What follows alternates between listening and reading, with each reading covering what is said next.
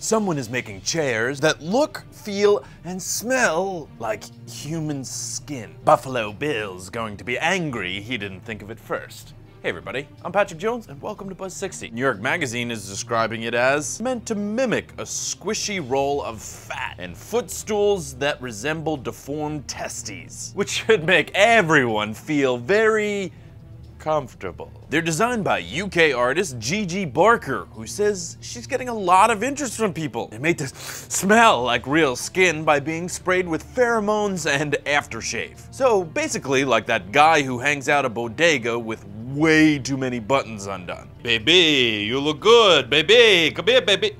Forget you. The stools are said to be going for $775, and the full chair will run you $2,550 and just about every date. Make yourself comfortable. That chair is made to feel like human skin. Oh my God.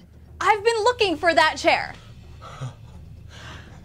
There really is somebody for everybody. Buzz 60, now you know, pass it on.